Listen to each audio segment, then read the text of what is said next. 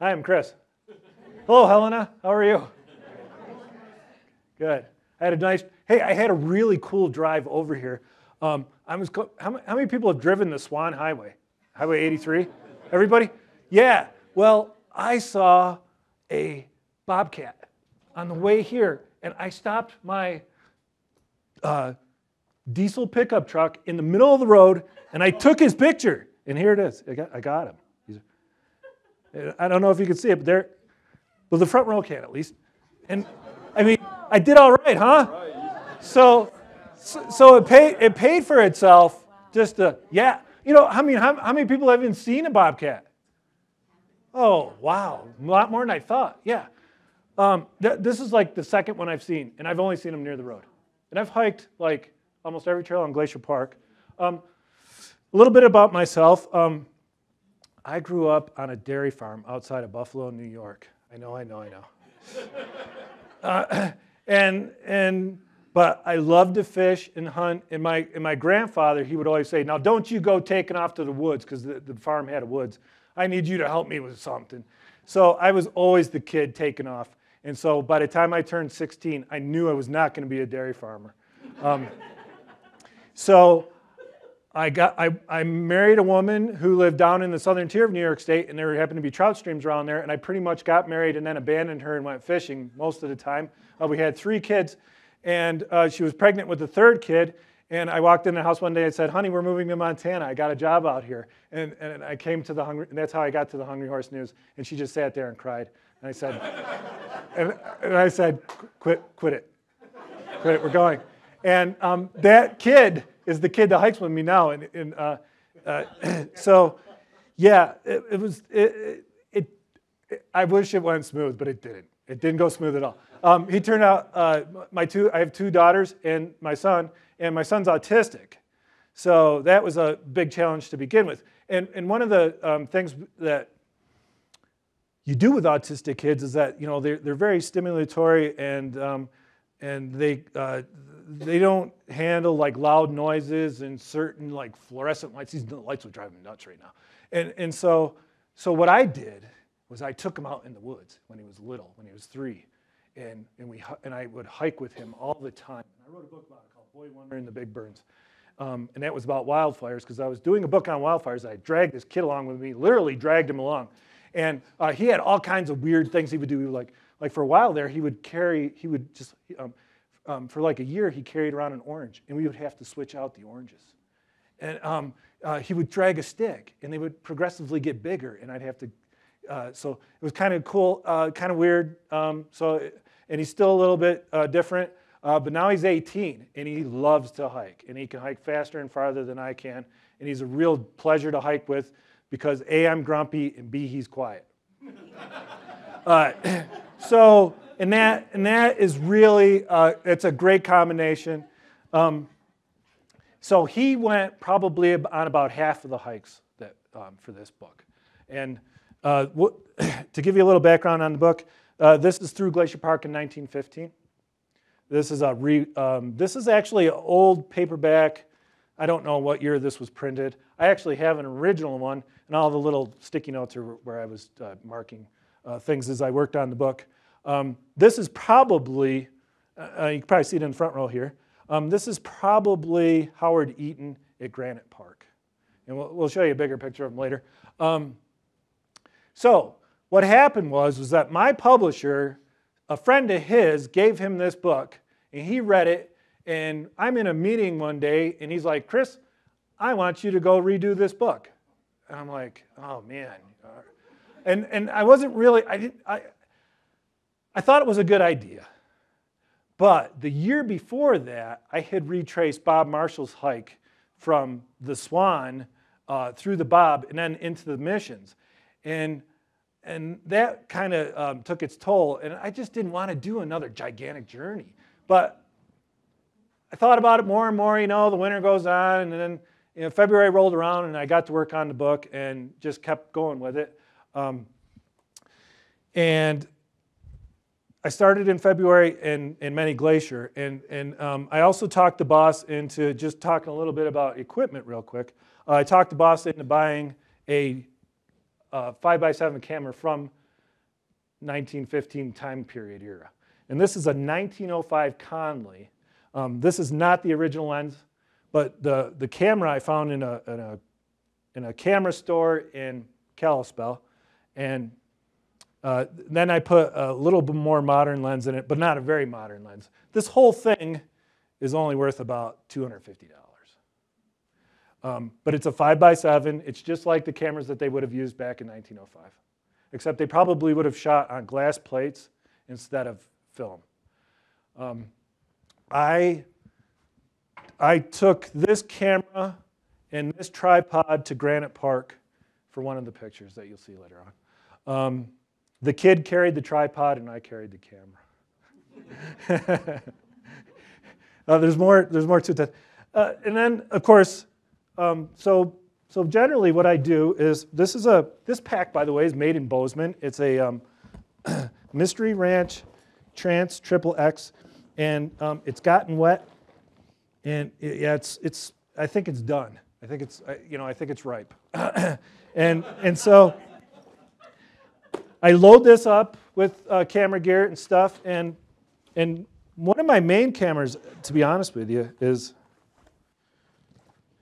not that I was lying, but this is a Leica, and so this is actually a Leica digital camera, and this is probably my favorite camera. Most of the scenics that you'll see in here were taken with this camera. The reason why I really like it is that first off, the Leica glass is the best glass on Earth.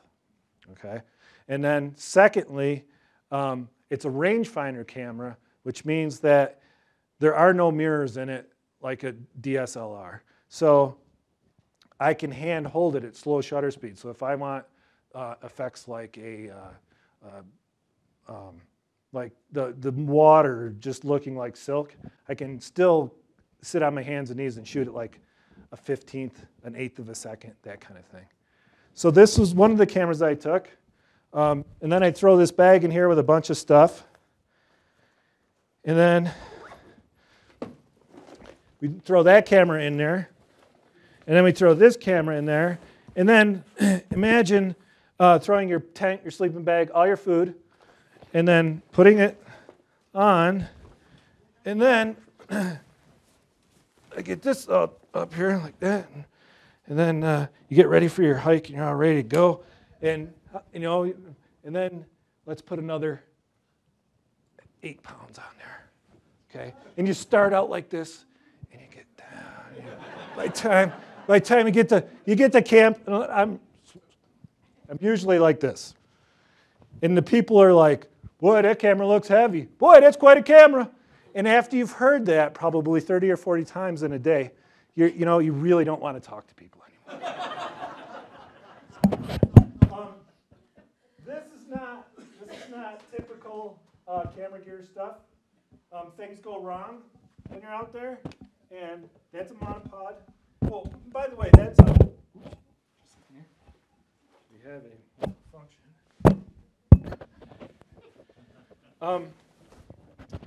That is a Nikon D800 with a. Just a second here. Let me mic back up here.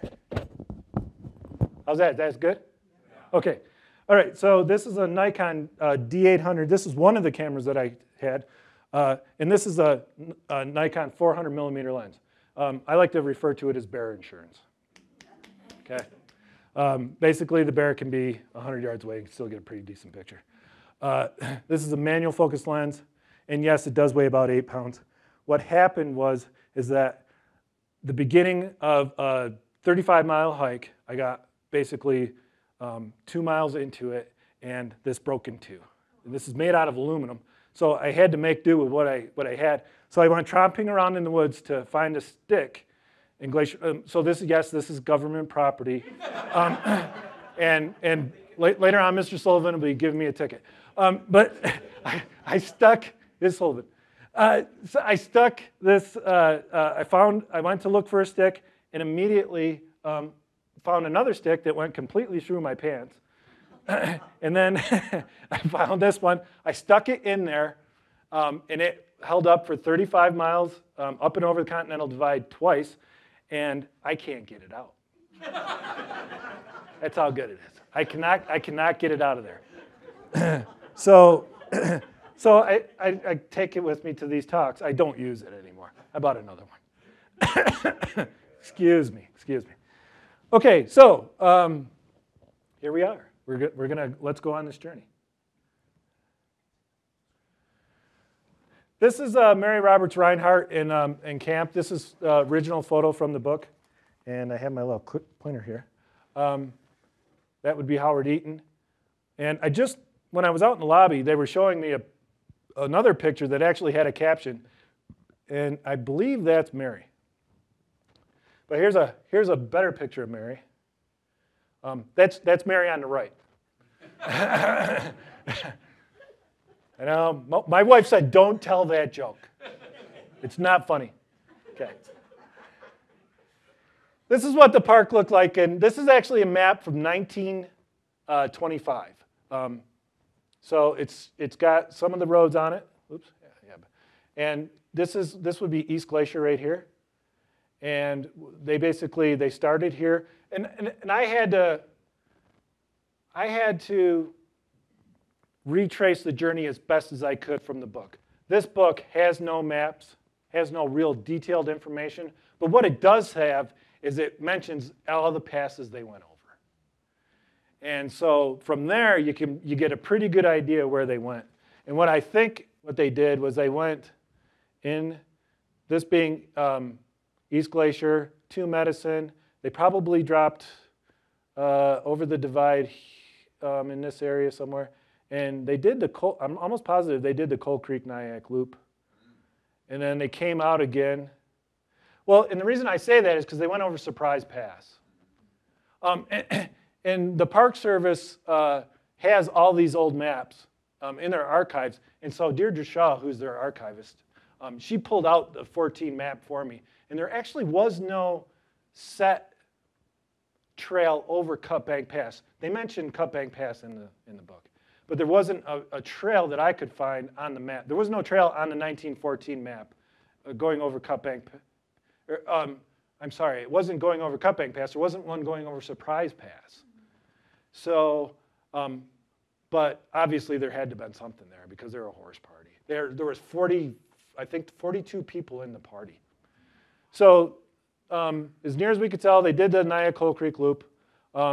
That's one section that I was not able to do was the Nyack Loop, or the Nyack section of the Coal Creek, because as many of you are probably aware, it was on fire in the summer of 2015. So then they probably went up and over, where's Lake McDonald? Is that? Yeah.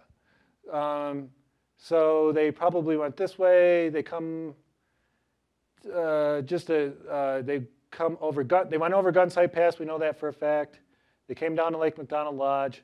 We know they went along St. Mary. The Sun Road wouldn't have existed in 1915. And then they probably wandered around up here. As near as I can tell, the farthest north they got was Many Glacier. And they talk about going over a Ptarmigan Pass. I did not go. There's no Ptarmigan Pass in the park that I'm aware of. So I did go to Ptarmigan Tunnel, thinking that maybe that's where they went. That was the only big question mark I had, was where was this Ptarmigan Pass? And then, so I mapped all this out, and I got 160 miles if I did basically one way to get to Many Glacier. And I really don't know how they came back down to East Glacier. But I do know that they definitely went over, this would be Granite Park up here, and this is Many Glacier up here. And we know they went over Sahi Pass too, because we saw pictures of it. We know they went along. We know they went along St. Mary Lake. But the main journey, long and short of it, is they wandered. The route basically was this portion of the park. And then to cap it off, on the very last day, she floats the river. And I assume she talks about the Flathead River, but I'm pretty sure she went floating on the Middle Fork. It would make sense, because that would take her back down to the train station. She could catch the train back to East Glacier and leave. So this is East Glacier. This is the train station in East Glacier, and this is actually the moon rising over the through the smoke of the fires. And one of the first. My journey was not contiguous. It took me about 30 days in the field. Like I said, I started a little bit of it in February, but I mostly started it in April. And one of the first places I wanted to go was, this book is full of photos. The reprint that's out in front doesn't have the pictures, but if you happen to find this older book, it has the original photos. And I tried to find every place in this book and rephotograph it. There was only a couple that I didn't get to or I couldn't find exactly. So one of the very first places I went to was Apostokee Falls. Now, how many people have been to Apostokee Falls? Is it in 2 Medicine? Okay, so if you do the trail in Apostokee Falls, though, you'll know that you can't see the plunge pool from the trail.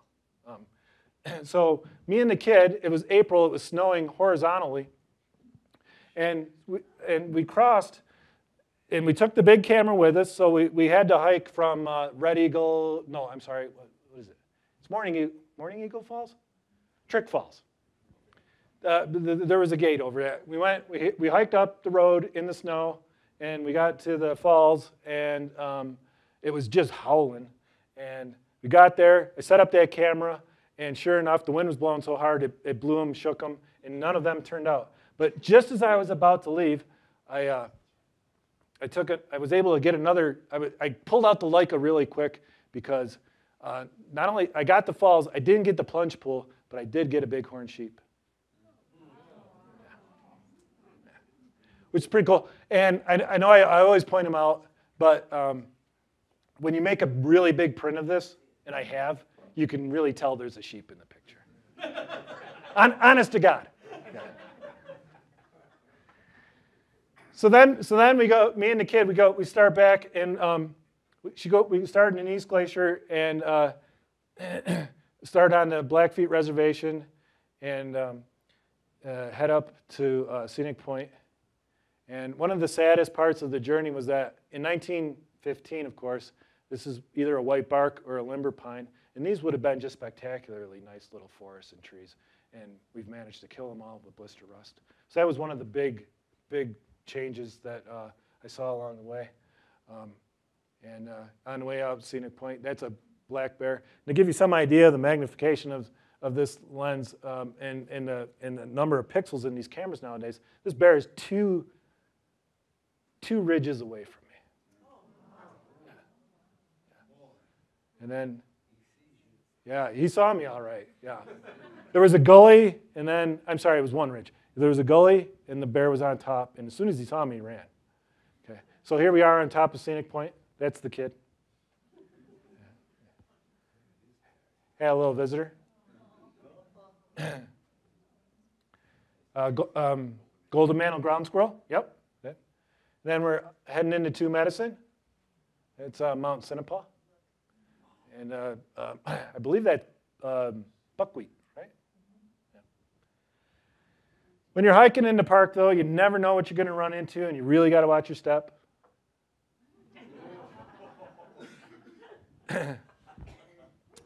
It's it's a western toad, and the park surprisingly has a lot of western toads. And on a different journey, actually, I hiked up to the Mount Brown Lookout, and I bet you I wasn't more than 500 vertical feet from the top, and there was a western toad up there. So to give you some idea how far they're willing to hop. This is along the way to Upper 2 Medicine Lake. We know Mary went there because there's a photo of her, and I think we get to it here in a minute. When I'm taking pictures, I try to not just get the landscapes, but the details as well. So here we have, I believe that I'm drawing a blank on the flower and the butterfly at the moment. And this is Mary at Upper 2 Medicine Lake. Looks pretty much the same today.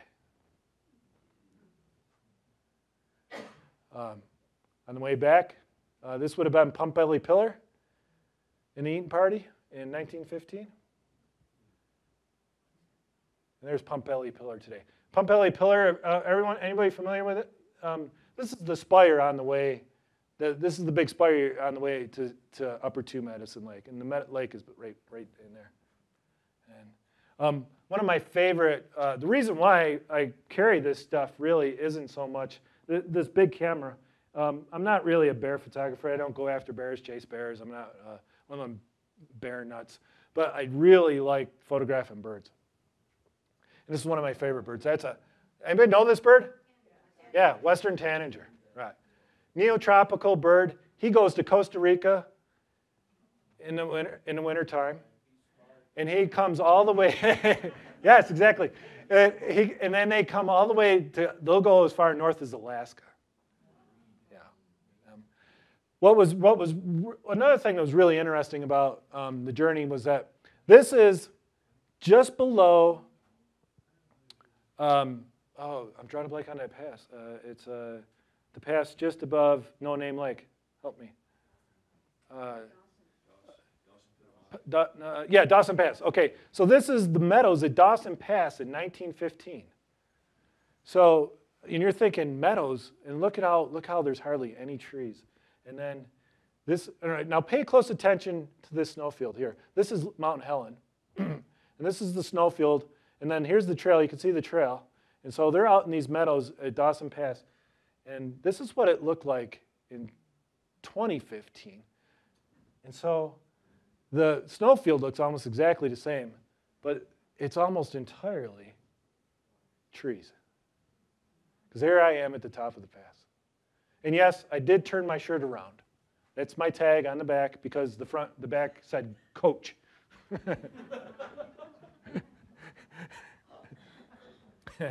And this is, that's No Name there, and that would be lower Two Medicine here. Not lower Two Medicine, just Two Medicine, sorry. Yeah. From there, went over Cut Bank Pass. And this is, if you really want to go on a trip in Glacier and not see anyone, go over Cut Bank Pass and drop down into Coal Creek and Surprise Pass. Because Surprise Pass is surprisingly gorgeous. And on this day, it was probably 95 in the shade, and yet I still had to watch my step because you never know when a grouse will be in the way. Yes, a little rough grouse there. And then on the way out, the thunderstorms built but never rained. And this was the beginning of the fire season, just as I got out of there. The one thing about this hike is that I hiked 35 miles basically from Two Medicine and then up and over Cut Bank Pass down into Coal Creek and back out to the Middle Fork. And I parked my truck in the wrong spot and I came out on Highway 2. And I had to hike up the road another couple miles to get back to the truck because I had parked at the wrong trailhead. Just I'm not that smart. I'm sorry. So then the journey we switched into back into the Lake McDonald drainage, and this is a stream running through some of the cedars along Lake McDonald. And like I said, I love to photograph birds, and one of my favorite bird photos from the entire journey was this guy right here. Anyone know this bird? Yeah, it's a calliope hummingbird. He is about the size of my thumb. See, and I believe it or not, that's a manual focus lens, and I took it with that lens, and that's like one of my all-time favorite photos. And this is what the female looks like. So one day, me and the kid, my wife dropped us off at Avalanche Creek, and then we hiked back to Lake McDonald Lodge. So like I said, not only was it not contiguous, but we would do chunks at a time. And I would do it on the weekends or whenever I had a day free from the basic newspaper, because they said, yeah, you're going to do this book. And oh, yeah, by the way, you're going to put the newspaper out too. And then in addition, I serialized the book in the newspaper. So for 12 weeks straight, I wrote a chapter a week. And so we were dropped off at Avalanche, and we know that the Sun Road didn't exist, but there's still a trail in the woods that runs along the Sun Road. It's called the North Lake. It's called the Lake McDonald Trail. And so we were on that, and I'm on my basically I'm on my back photographing some trillium in the spring with this giant cedar in the background. But I'm thinking about a guy named Tom Narrison. Does anyone here remember Tom Narrison by any chance? Well, this is Tom Narrison. And Tom was jogging on the Lake McDonald Trail, and he ran into two subadult grizzly bears, and they knocked him over, and he didn't have bear spray, and he kicked him away, and he used, I think, a stick to get him away from him, but they took off his sneakers, and they bit him in the leg. And Tom, being the tough critter that he is, he ran back to the Sun Road through the woods barefoot, got into his car, and drove himself to the hospital. And so when I'm laying there taking that picture, I'm thinking, he ran into a grizzly bear on this trail? Oh, we get up. No sooner had I taken that picture of that flower, we hiked probably no more than 25 yards, and what's in the trail? A great big grizzly bear. And I did not get his picture. He was too close. But a little bit, the bear took off. But a little bit later, I ran into a black bear, and he was in this little meadow in that woods, and he had been eating dandelions. Well, he was too far away. I'm yelling, and I'm trying to get him out of the way. But he was too far away to spray with bear spray. He was too close to the trail to keep just walk by him. So I wanted to get him out of the way. So I just started throwing some small rocks towards him. Usually, you throw a rock towards a bear, and it just needs to make a little, plunk in the bushes, and they take off. And these rocks were bouncing like in front of him, behind him, around him, and he looked around, and he looked at me, and he laid down. Swear, this is not photoshopped. He laid down on me and sat there. As you can see, the dandelions all over the place. Waited a few more minutes, a couple more rocks. He moved away. He went off into the woods, and we walked by him, and a guy with a pug, and I'm not making this up, without a leash on, was walking down the trail towards me. A little pug dog. And I'm like, sir, please grab that dog. Grab that dog. There's a bear like right up on top of that hill there. And he did. So one part of the journey, I rode a bicycle. I did ride a bicycle because I didn't want to hike the Sun Road. So I did ride a bike from the Avalanche Creek up to Packer's Roost. And on the way, I ran into one of my favorite little critters, snowshoe hare, eating breakfast. And some, anyone know this bird? Yeah, it's pine siskins, and they're getting drink along the Sun Road. And so then the next leg of the journey, me and the kid, we hiked up to Granite Park Chalet, and along the way we got this, yeah? Anyone know this guy? It's a grouse. No, Franklin, it's blue grouse, right? Yeah. Male blue grouse. And so this is when we were hiking up there to recreate the cover of the book. And like I said, that's probably Howard Eaton, either right close to Granite Park or pretty near it. The garden wall's in the background, and that would be going to the sun, right? We hiked up there. It was June. It was probably like 85 going up and 95 coming down, and the sun was coming over the divide there, so I couldn't actually get a picture. I wanted someone sitting on a horse at Granite Park, and I had called Swan Mountain Outfitters ahead of time and found out, so when are you packing up there? Oh, well, we'll be packing up. It was a Saturday, so I go, great, I'll meet you up there. And the Packers, they won't mind being on a horse and being in the picture. Like, no, great. Well, Swan Mountain Outfitters generally has, well, not generally, but they have a lot of women that pack for them. So I'm expecting a couple of women up there, and I got Norbert and Randolph. But they were still very kind-hearted, and they were great. They were great about it because we took 4 pictures with the big camera. I set it all up ahead of time. They came out onto the slope. The guy at Granite Park Chalet said, yeah, they can go out there on the slope even though they're off trail. And we got Heaven Speak in the background. And so that was one of the really, probably one of my favorite 5x7 pictures. And then here they are actually packing into Granite Park. And if you thought it was going to be a fire year, well, this certainly is the case, because this is June at Granite Park. And there is not any snow at all. In fact, the glacier lilies were wilting at the time. And sure enough, it wasn't much longer after that the Reynolds fire started and kind of ruined my plans, at least for a little while. Because the next leg of the journey, I was supposed to go up and over Gunsight Pass. And of course, the Reynolds Creek fire started on the 22nd of July, and I was supposed to go over Gunsight Pass on the 24th, and so I had to wait. And here is, I believe, let's see if this is going to play. There we go. And that's the Reynolds Creek fire on the second day. And you'll see people, if we could kill all, is there any way to kill all the lights?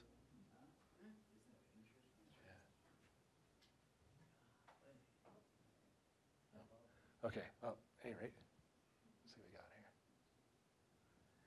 So I couldn't go to Granite Park, or I'm sorry, I couldn't go over Gunsight Pass, but I could go to Lake Ellen Wilson, or I couldn't go to Gunsight Lake, but I could go to Gunsight Pass.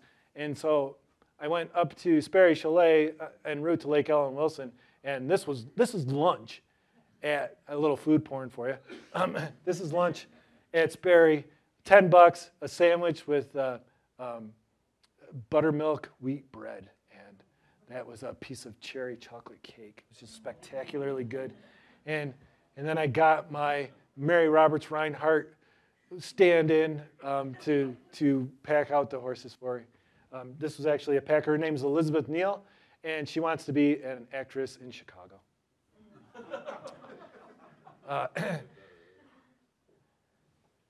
I got to Lake Ellen Wilson and followed the grizzly bears up to Gunsight Pass, where the park needs to come up with a sign that actually says fire danger. And you can see they scratched out the bear and wrote in fire.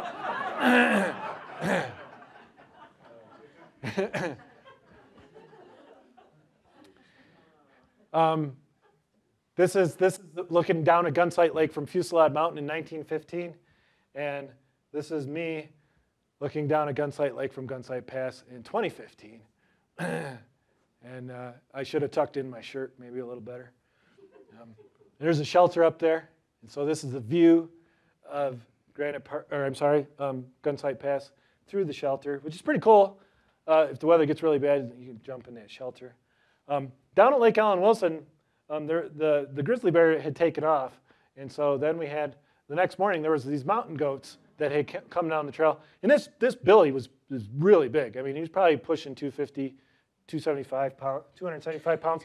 And he was so unhappy to see me. And I'm over here, I'm over here taking this picture. And he just started jumping around in circles and watch. I mean, he was literally airborne alongside the trail. He was really unhappy to see me. I don't know what I did, to be honest with you.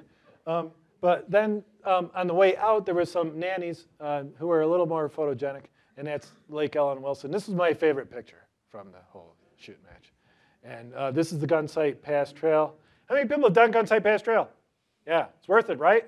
Absolutely. Yeah, 4,000 vertical in a day if you go all the way to Gunsight Pass. So it's pretty cool. And then on the way down, I got a barred owl in a tree. Yeah, in the woods. And so I'm sitting there with this camera taking pictures of the barred owl, and people are like, "What are you looking at?" I go, "There's a grizzly bear in the tree. Can't you see it?" they're like, "No." I'm like, "Well, because there's an owl in the tree. Can't you see that?" And they're like, "No." I go, "Here, look through the camera. It's right." He was just off the trail. This is actually probably a juvenile. In fact, I'm almost positive it's a juvenile because the mother took off up above me. So now we're back down to Lake McDonald. The next leg of my journey, I go to Many Glacier. And this is Mary Roberts Rinehart Camp in Many Glacier. And if you and today, yeah, you can just go and set up a tent out there. Park Service won't give you a hard time at all. No. In fact, I went to Many Glacier, and like I said, in February, just they camped near, what they said was near the town of Alton. And what I think this was, there's some park people here who could probably tell me, my guess is because this is Alton here, and then this would be, I think, Wayne, that this was probably that big kind of open area just before the sewage treatment plant and Sheep Curve, maybe. That's what I'm thinking. Either that or it was even farther back on Windy Flats, maybe. But this is, they said that, she said, Mary said that they camped near the town of Alton. Well, this is what's left of the town of Alton today, and this is what it looked like in February of 2015. And it's just, I just love that tree out there. And you really have to go in the winter to photograph it, because generally this area is off limits in the summertime because of the bears. There's always bears eating the berries there. But it's just a great spot in the wintertime. And the cool thing about being in Many in the wintertime is that you never know what kind of weather you're going to get. And the weathermen had said that you can expect, when I was back there in February, they're like, expect a cold front to drop down from the north, and the temperatures will drop they were about 25 to 30, and they will drop below 0. And it literally happened in, I want to say, 10 minutes, because I was photographing these sheep, and they just disappeared. And it was even hard to breathe. It was so windy and nasty out. And this was actually way up on the flank of Mount Alton. I came back in April and went back to Many Glacier again. I went into the Swift Current Valley several times over the course of this book. And by April, not all the sheep make it. And yes, I did leave that there. This is right in the Swift Current Pass Trail. And here's some bighorn sheep feeding along the flank of Mount Wilbur. Now, I took this picture in April, and I'm sitting like back here. After I took this photo, I had on a hooded sweatshirt. I got back down to the trail, and I literally emptied the ticks out of my hood. Yeah. See what I go through? You all have to buy a book. Hey, I got Colorado tick fever once. It was awful. Yeah, I thought that was the closest I ever felt to dying. It wasn't during this book, but it was another one. And he had been in like, I didn't know anything about ticks, and he'd been in my belly button for like a week. Yeah, I got really ill. And just as an aside, they make you bend over and they give you a gigantic shot right in the butt of tetracycline. It's not a lot of fun. What's that? Too much information. Yeah, I'm sorry. This is en route to Swift Current Pass. And this is, anybody know what this guy is doing, what it's called? There's actually a term for this. Birds do it all the time. It's called tipping. And they get on a stalk, and they tip it over, and then they eat the seeds on the end. Of course, not all creatures great and small. Here's a grizzly bear. I'm not anywhere near as close as it looks to this grizzly you saw and her 2 cubs. They were eating huckleberries below the Swift Current Pass Trail. I saw more grizzlies on this trip than I did black bears. I think I saw 2 black bears, and I saw 6 or 7 grizzlies. The closest grizzly was 20 feet. Yeah, and I thought he was a black bear. And I came up the top of the trail, and there was this big black hump there. And I'm like, oh, black bear. And it turned around, and I'm like, oh, grizzly.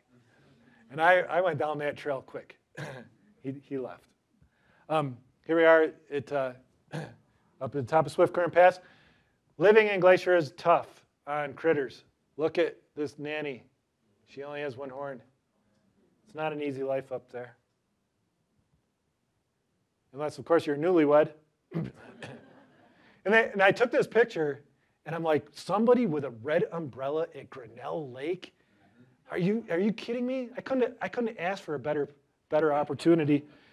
And they got done, and I asked them their names, and their name escapes me now, but they said, we're newlyweds. And I go, yeah, I wouldn't have guessed. Never occurred to me.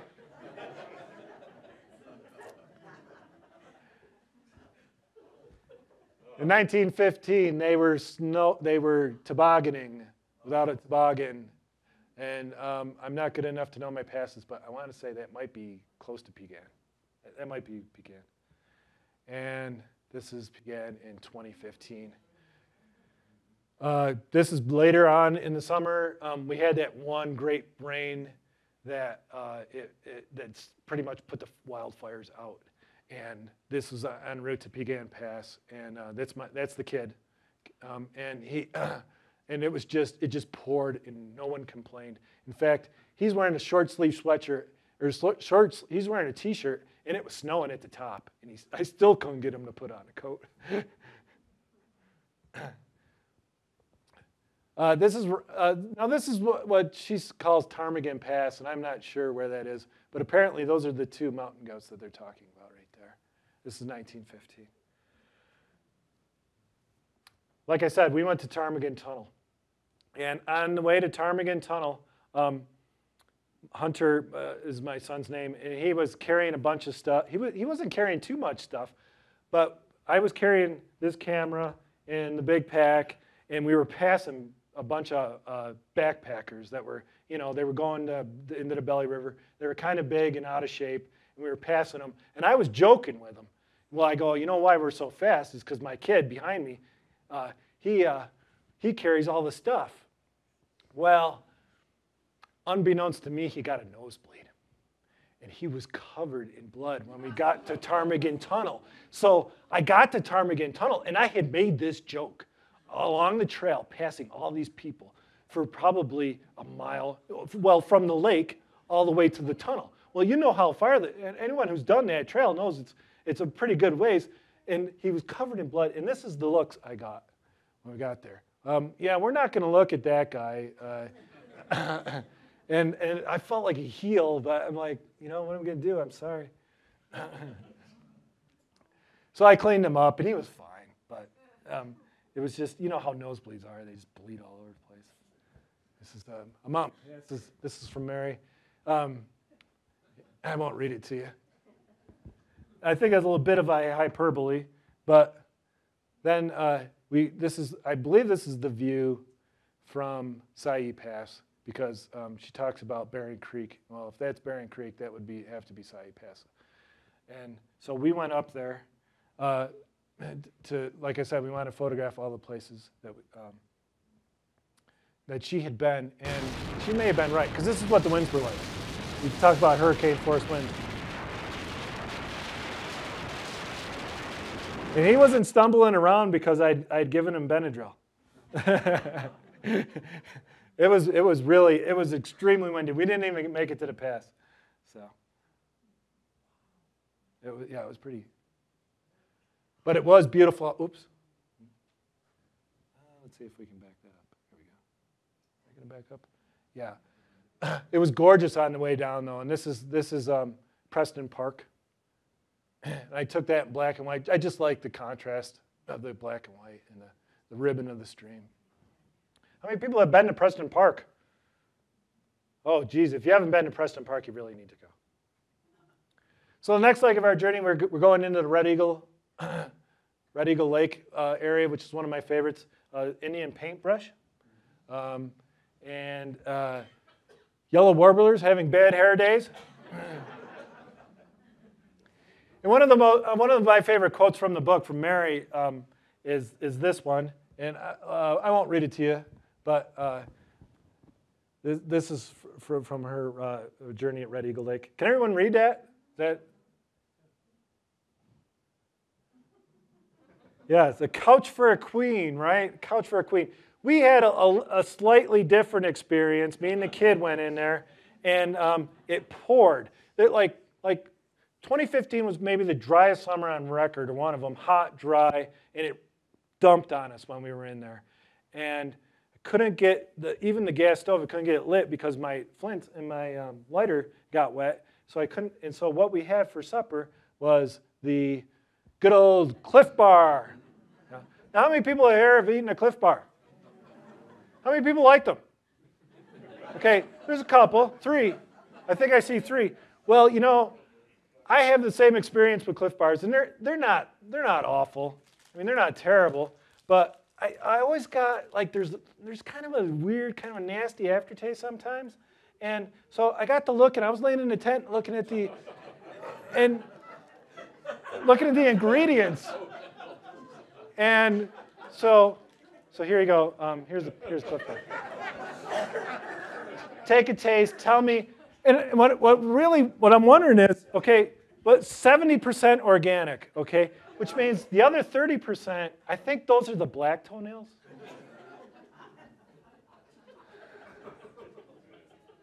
Is that going to get me sued? Are you not? Could you erase that part of the tape? Thank you. Like I said, it poured that night, but then it was worth it because this is Red Eagle Lake the next morning. And I've been to Red Eagle Lake several times during the summer, and there's always been a moose out there, a big bull moose. He comes out there and he feeds. And sometimes he'll even walk through camp. And I didn't see him out in the lake, and I was like, oh, I wonder if that moose is going to show up. And sure enough, he did. But he showed up in the creek, so it was still cool. There he is. Take him with a big gonzo lens. The park really tells you not to get close to the bears, but you really don't want to get close to a moose. I would much rather, I'll be honest, I think I'd rather run into a bear. Mary laments that, so we were going to go over Triple Divide Pass, and then someone pointed out to me this error, but she laments getting to Triple Divide. She wanted to be the first woman to get to Triple Divide Pass.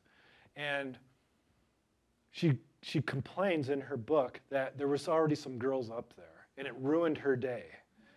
And Mary, by the way, was a mystery writer. I didn't talk too much about Mary, but Mary was a famous mystery writer. And this book here was kind of a side project. And she's best known for, like, The Butler Did It.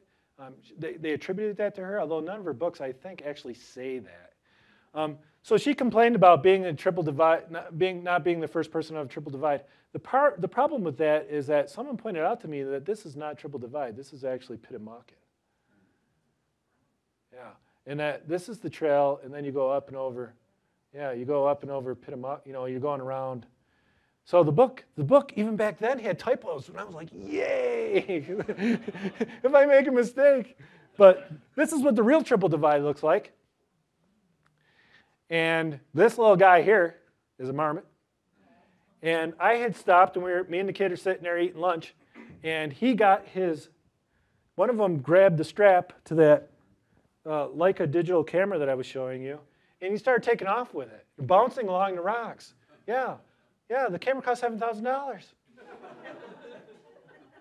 I'm sorry, there was almost one less marmot in Glacier. Don't tell the Park Service. No, I got it from him. And then this was Cut Bank in 1915.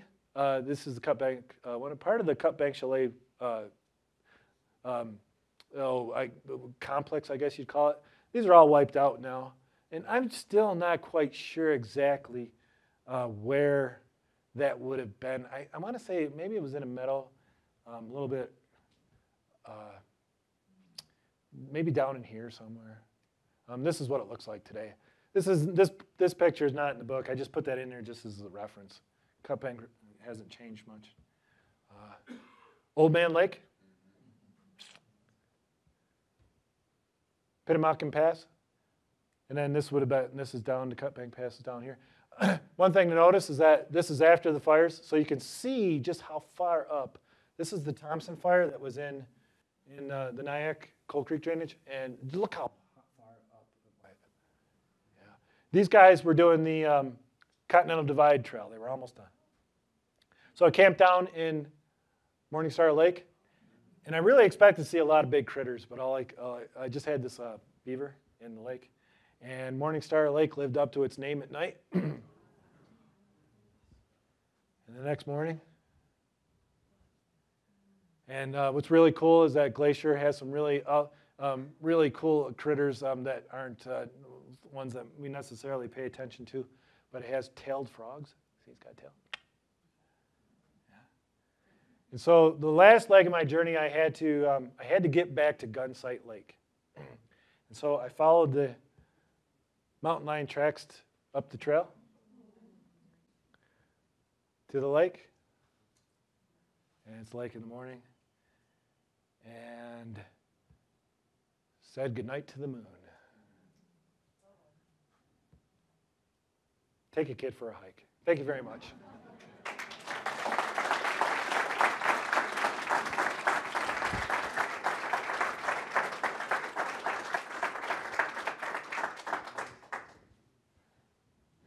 Does anyone have any questions?